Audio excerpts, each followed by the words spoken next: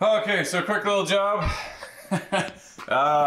This is it. Something different besides welding. He does not have a welding wand in his hand, but we've got his journey here. She's toast. Engine went, head gasket went, and drove it a bit too long, and she went. So the transmission's acting up too. So we went to Tuesday, got new used engine and transmission, and we're gonna swap this out. Originally, Fitz was gonna look for a new car. With the price of new cars, we're gonna keep the old junk running. So we put a battery in it so we could move it a while ago, but I'm a bit behind schedule. So the battery's already dead again. Otherwise we'd let you hear it, but it would just barely turn over. So she's toast. So we're gonna tear it apart and show you guys how to swap the engine and the journey. There we go.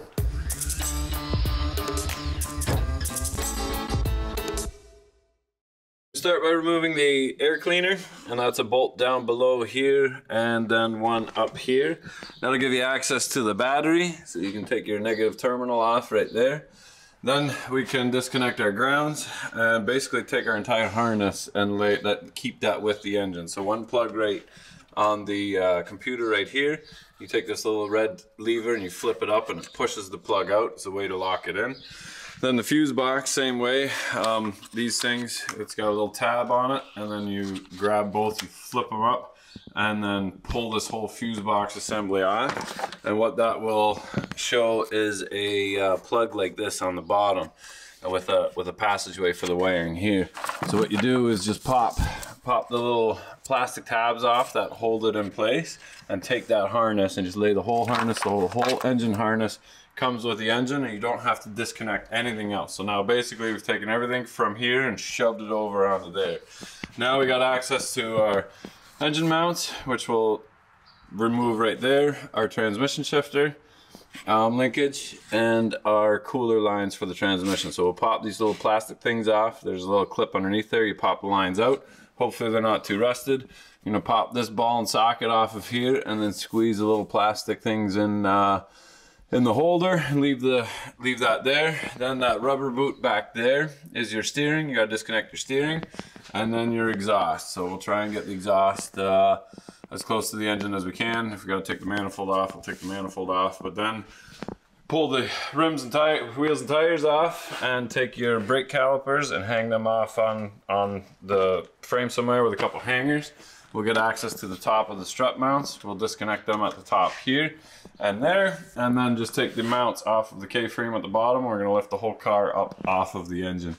Coolant lines, obviously, lower rad and upper rad, take them off. There's no coolant in this engine anymore, which is why it failed. You gotta keep an eye on your fluids. You gotta keep your fluids happy. Your brake hose can just pop right out of your booster here, or maybe we'll just disconnect it somewhere else, but you got your brake booster. And then your air conditioning, we're just gonna take the compressor off of the engine, leave that in there. That way we don't have to disconnect the AC lines and recharge the lines. And might do the same with the power steering pump. We're just gonna take this off and lay it off to the side. Maybe, we'll see if that works. Otherwise, you know what, no, we're just gonna disconnect the lines and put new fluids in there. And then that's the majority of it, but we'll keep you updated, do things nice and quick. If you need, that's your guidance. If you need exact information on how to flip that little red lever up or how to pop your fuse box off, then this might be a bit too much of a job for you.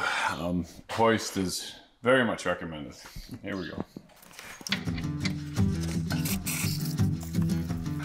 Remove the plastic clip of the cover around the windshield. You don't have to take the windshield arms off. You can slide it up and over. It just needs to get out of the way.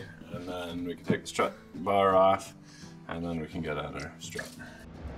Okay, so we were fortunate on the exhaust underneath. We were able to pull the cat off. We got all the bolts off our manifold. We're gonna get a new gasket. But those bolts do pop out the back, so you can replace them. Take the power steering line off, the return, because this stays with the frame, this like the frame of the car. And this stays with the subframe. We gotta get that the steering linkage off, but I think we're gonna drop it from the inside because that looks like I can't really get that boot up. Other than that, take your O2 sensors out so you can take your cat off, and not much down here, but then we'll take this bracket off, and here, and then the mount up here, and then should be some at the front here. Maybe not. No, Dodge likes to keep it simple. We'll take the AC compressor off here, just tuck that off to the side here. We don't have to charge the system, and we're golden. Good. So the U-joint is accessible right here, you see it. Take that bolt out, it's 13 mil, and then you can slide it right off of the shaft.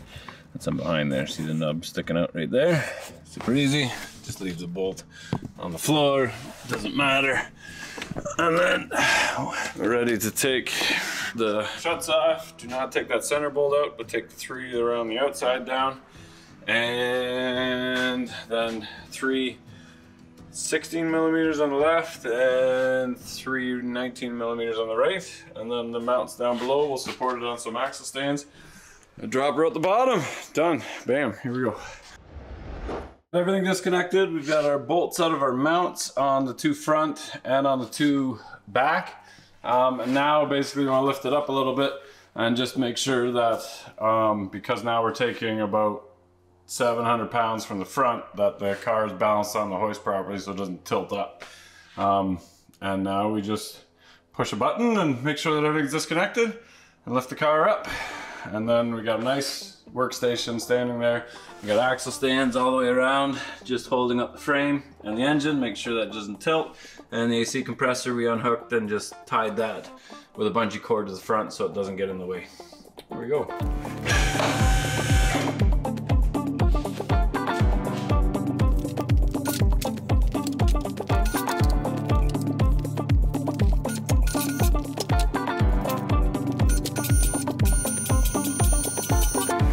Okay, there it is. So now we can disconnect the axle shafts easy. We can get at everything really simple, and move everything over from this engine over to our new engine. We cut the belt because it's crusty and cracked, so it's time for a new one of those. The other mechanics just cut the wiring harness, which is a shame because all you have to do is disconnect that one little plug, and then everything just comes with it. You just one plug, one bolt, 2 grounds, and ECU plug. Done. So yeah, we'll take this off. We'll show you guys how to get into that, move everything over, put it back, and then drop it right back in again. So nice and easy, look at that. And actually, this car is well worth doing because it's not half as rusty as I expected it to be. We are in the Rust Belt in Southern Ontario, and even though that looks really bad, most of the nuts and bolts came out pretty easy. So we only snapped one on the AC compressor right in here, and we should be able to get that out with some heat. And then just replace the bolt. So here we go. Okay, so now we need to make that look like that. We'll start by, I think these coils have been replaced, so we're gonna put these coils on there, throw some new spark plugs in it, and basically move everything over. We're gonna start by pulling off all of the half hoses and half clips, because they just cut everything, which is probably more work than if you just take the plug off. I don't understand people. I would have saved everybody time and money, but here we are. I'm probably going to move the throttle body over. We'll bolt up the transmission. Luckily I lost one of these clips, so I have one of these clips extra now. And yeah, we'll just unplug everything and move everything over. And this is just slow, tedious work. We'll just disconnect everything first and then we'll go from there.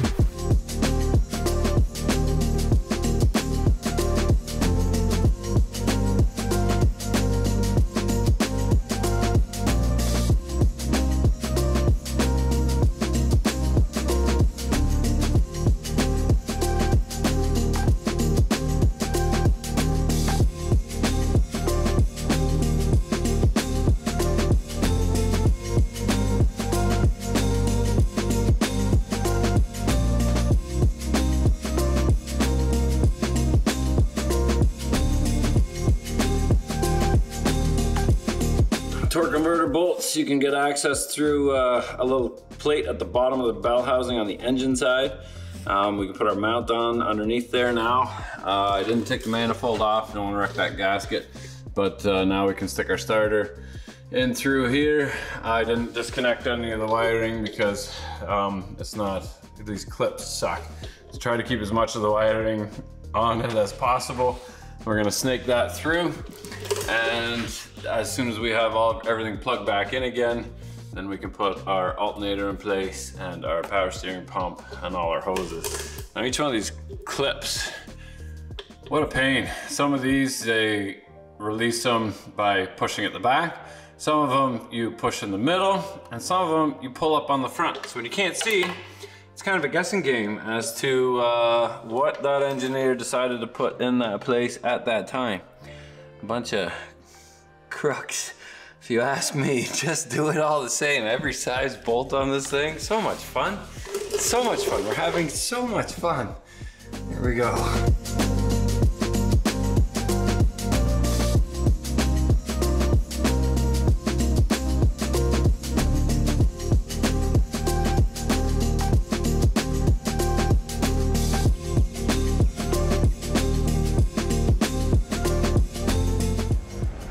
Okay, so we are now into it a lot deeper. We're into wheel bearings, brakes, CV shaft, engine.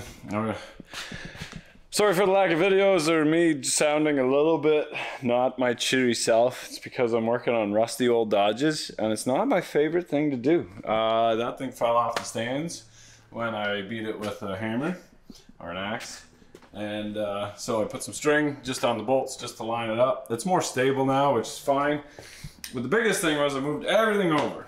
No big deal, not a problem. But then I went to move my mount on the back here, and the mount for the oil pan is different. So this engine, even though it's exactly the same, it's oil pan, it must not have been out of a journey. So there was a hole that went up into here. Now, not the end of the world because this is nice and strong and that's where it braces. But I had Vince weld just a bracket on the other side just to make it stronger. So we welded this whole bracket on here, and that goes up onto the oil pan right there. That should take care of that. Just a giant pain in the neck. It never goes like you planned. And I don't want to be doing this. But anyway, we're going to be moving this over. We'll throw the, oh, and the CV shaft. I've been waiting for it for 3 days. It's taking up my hoist. I got to get something else on the hoist. So this isn't going according to plan. I might have to put the wheel bearing in and just roll it out. And then finish it later. I don't know. But for tonight, we're going to roll it back up. We're going to put it back on again and drop the car back down. Bolt up at least some of it. It's just, don't do this. Just go down south and buy a new car. Here we go. Okay, so I'm close. New alternator. Brakes are there. Wheel bearings are there. Change that frame filter to a nice AC Delco. And then we can lower it back down again. And basically everything else is just reverse. So disassembly. Hopefully it works. One ABS sensor broke inside. I thought it was the wheel bearing, that they're in the wheel bearing, but they're not. So you got to pull the ABS sensor out when you lift up. So now we got to get a sensor on the other side. Hopefully that's not a big deal. We'll knock that out. But I kind of want to bolt it up tonight, or at least have it sitting down closer. Here we go.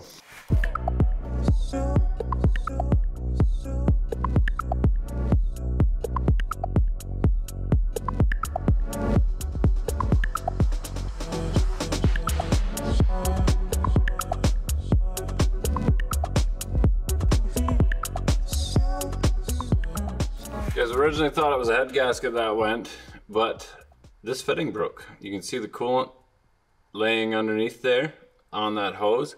So that little plastic T broke. She lost the coolant. Was too close to home because I can make it home, but didn't make it home and overheated the engine and nuked it. So I replaced that fitting because that's what happened. There was actually one coolant line. I was saying to Vince, I didn't disconnect that hose, but it was off before we lifted or did anything. So that is the culprit right there. A little 10-cent T destroyed an entire engine.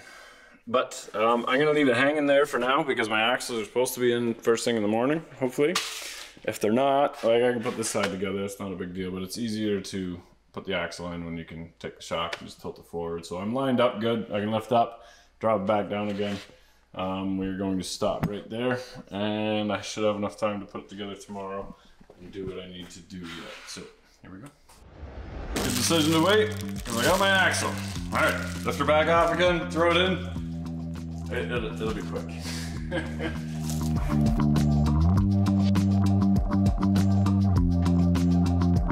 Okay, so I bolted everything back on again. We got the brakes on, we got the new CV shaft in there, got the new wheel bearing on that side. But we have an issue, and that's this transmission doesn't want to shift. This was pretty well seized. I can get it to move, but just barely. And I thought maybe there was a shift lock in here because it was pretty tight, and so was the other one. So I put the fuse box back on again. I charged the battery. I plugged everything back in again. Like a couple things like MAF and that aren't plugged in yet. But turned the key on, and I cannot move this shifter.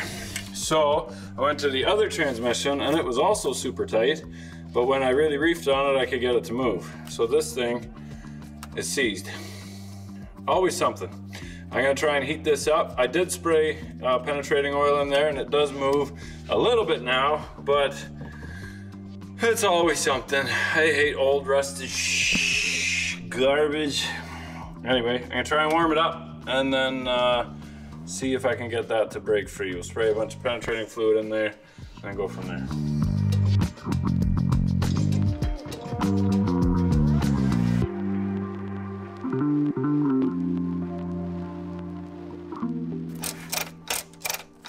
Much better. It'll actually move now. I was really worried there for a minute that I had to pull this little thing back apart again. And granted, I did check this on the other transmission. It seemed just as tight. And I didn't want to reef on it just in case. I thought, you know what, it has to be plugged in for something to let go in there. But that makes me feel better. It's unseized now. It'll probably leak. All the transmission fluid will probably come out now because there's probably some sort of seal in there, and that's burnt to a crisp now. But anyway, we're gonna keep putting stuff together and cross our fingers and hopefully drive this thing out of the shop today. Here we go.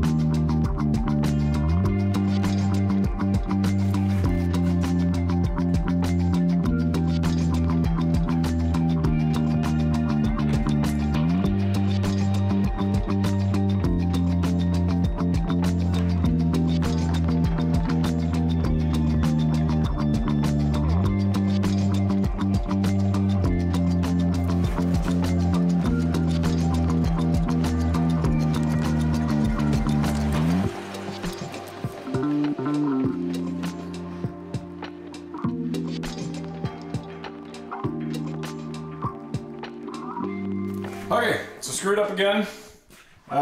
This is the idler that was on there, and as you can see, that is the pin to lock it, and it's not retracting. So this thing is seized. So I had to go to the old engine and grab the old one. That was tight, but it's good now. Lubed her right up. So when you set these, you take this, you spin it, and then there's a pin there somewhere. And then you can stick a little bolt in there, and that'll keep it so you can put your belt on, and you pull the pin out, and then it'll go like that. And that's fine, but I should have done this when the engine was on the ground because it's a lot tighter when it's in the car. So learn from me and make sure that everything is on. I couldn't put the belt on because the AC compressor was hanging down, obviously. But then you gotta take the idler off to get at the bolt to get the tensioner off, and it's tight in there. It's not fun. I'll be fine. Not gonna record this because I'm gonna learn a new language. Here we go.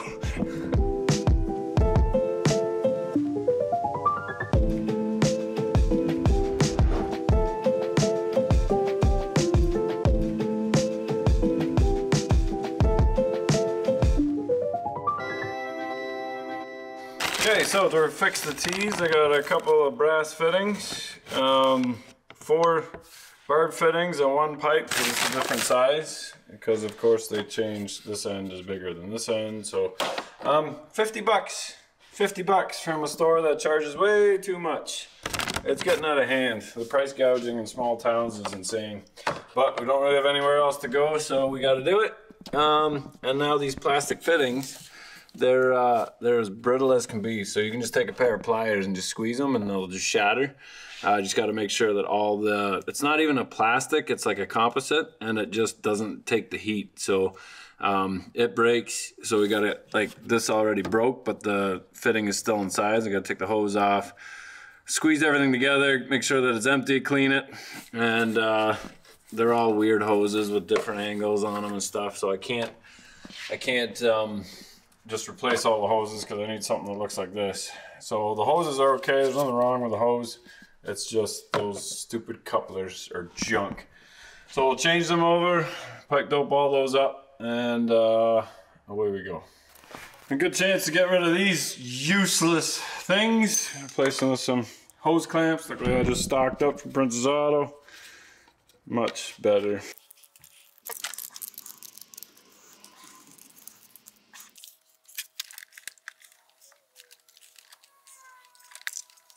Okay, put everything else back together again, got the air filter in and the air filter housing, and then I looked at this rad cap and somebody took the steel pipe and shoved it in here, just sort of-ish, and then put the hose on. So, ordered that too, because can't have that going, it'll squirt all over the place. This composite is disgusting. This is why I've owned 12 Dodges or so, but I've never had one on the road because they all had Cummins in them, and I ripped the Cummins out and put them in a decent build because this is just pathetic. This cheap plastic garbage. Powder needle nose, not very strong. Take a look at that. It's just completely brittle. Just so pathetic. You can just take chunks out of it.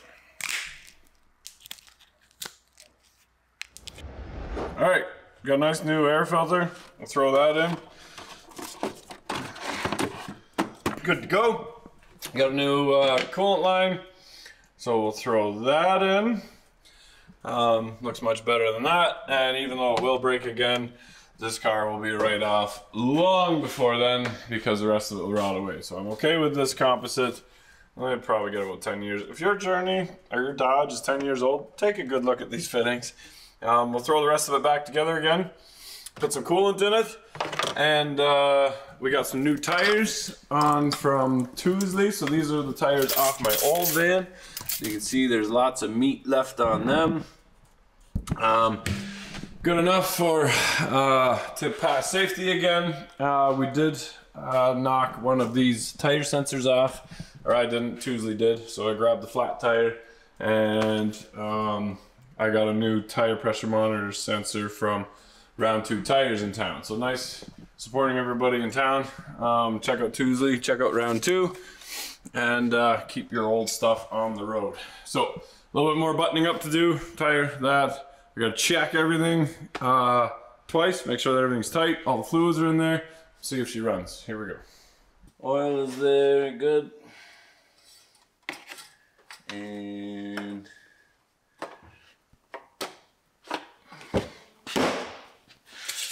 oil in the transmission, that's good.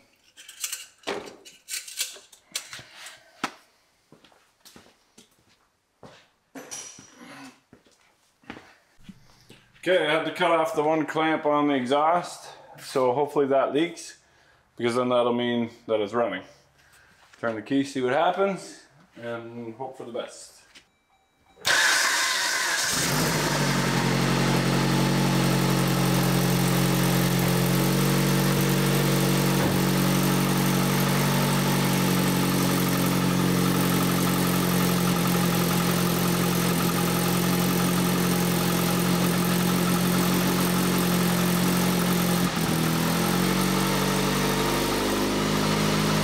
No leaks.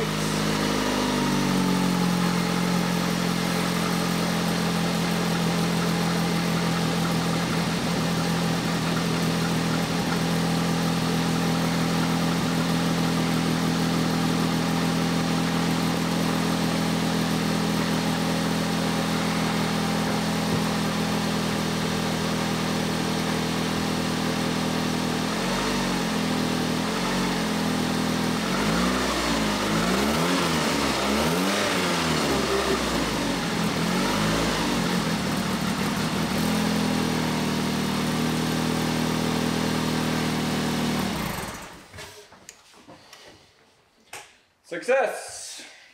Okay, check out the fluids again. It's supper time.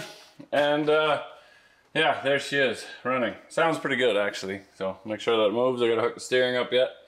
And then we're good to go. Okay, so Vince, you know we do engine swaps here, and I know you said you really like the sound of that two-stroke Detroit. So I got a surprise for you. Yeah, I will hook up the steering and then take it down the road. This is probably its third engine already. Really? Yeah, because once I got into it, I'm like, you know, it's a wrecker motor when you've got writing on it like that, right? Mm-hmm. I think the other one had it too. Okay. So yeah, hopefully this is the last one. But yeah, I just got to do the steering. This was new. Those were what was leaking. So it snapped. You lost all your coolant, and she was probably close to home. Yeah. Okay, so we spent the money where we had to. Brakes, the CV axle, the wheel bearing, can't really get away with that. And those are kind of the little hidden costs that kind of raise the price up. So we managed to swap the tires because they just need tires that need air. So they're a little bit dirty from the yard, but we'll just throw some Rust-Oleum tire shine on there. And when Vince gets his new van, or whatever this thing is, SUV, back home, his wife's gonna be so happy. You're like, did you get me new tires? Yep, yes I did, hon.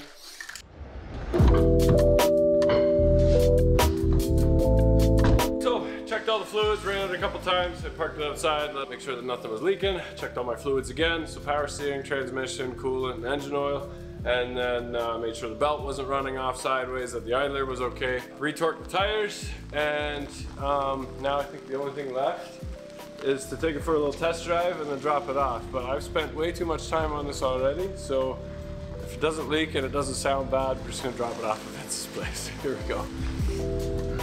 Okay, so test drive. We're listening for any noises. You turn the fan off, you turn the radio off, listen for any weird noises, rubbing, clicking, hissing, banging, ticking, any stutter. You basically just want to make sure that everything sounds good. Doesn't sound like any exhaust leaks. But we need to go get an alignment done on this because we're taking that whole frame and we're able to move that frame around a little bit, the K-frame. So we'll get Vince to take care of that. So far so good. It's shifted 3 times. Torque converter might not lock up until it reaches a certain temperature. So we're doing 1800 at 50 mile an hour, 60 mile an hour, 60. So we're all good. I got the ABS light, the tire light is on, so we'll have to get the tire monitors synced to the car. And the ABS was one wire is broken, so we'll get Vince to track that down in the scrapyard. He's got to do something.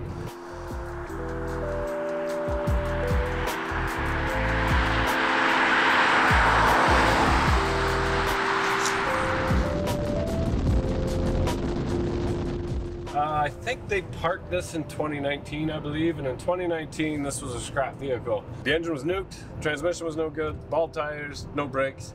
I think we ended up selling Vince our Honda Civic, or Aaron did. Now, times are different, it's 2022, parts are a lot more scarce. New vehicles are unavailable. In Canada, there's still a shortage, so you can order your tires, but you'll get them in 2023. And parts are more expensive, but it still makes sense to fix something like this. Now, I did this, it still didn't make sense for me. Even with the hoist and the proper tools, I spent way too much time on this because it's still a Southern Ontario 10-year-old vehicle that's rusted, and a couple broken bolts really slow things down. If you're more down south, you could take this approach, but if I did it again, I would 100% tell him to keep an eye out for a smashed up journey. Something that's been T-boned or hit in the back. Somewhere where the engine's still okay, where I could just take that whole subframe out with something that was already running and driving and moving, and take this subframe out, that same K-member, with the engine, transmission, and everything still bolted to it, and then just bolt that right back up again. That's what I did with the Saturn. You can go back and check that video. I bought a cheap Saturn for 1,500 bucks. Got a really nice new interior for it. Had the nice cocoa leather inside. and we got the new engine and transmission. So I got another 120,000 kilometers out of that setup. It cost me $1,500. This was a lot more expensive and it took a lot longer. So really know what you're getting into, but we're all kind of going to be forced to do this. Keep your old stuff running longer, change your oil, get some good Pennzoil in there, keep your engine and transmission and everything running properly and long, because you're going to have to make things last a lot longer. It's going to be a tough year ahead of us for sure. And that's all there is to it. We have to make our junk last longer. So we're glad to help Vince out. He's a great guy. I wouldn't do it for anybody else. And we get a lot of emails still, can you work on our stuff? We don't work on our stuff. We've got our own projects. We're full-time YouTube, building our own projects. I know that you guys are always itching for more of our content. It is stuff like this that I do just to help people out locally, and Vince is always ready to weld. I think this is Vince's payback, making me work on this rusted pile of garbage of all the crappy aluminum I made him weld over the last year. So we're even now, Vince. I'm sorry. I apologize for making you work in that garbage, because I understand completely how it feels now. So thanks for watching, guys. I think we're good as long as we don't have any leaks. We are good to go. And I'm going to drop this thing back off again, and that's it. So back on projects, as we always are. We appreciate you guys watching regardless. Definitely put your input down below if I did something or missed something, or your experiences with something like this. And remember, if you're not filthy, you're not rich. You got to get out there and work on it. It's not going to fix itself, as Vince learned just looking at it in his driveway for 2 or 3 years. Here we go.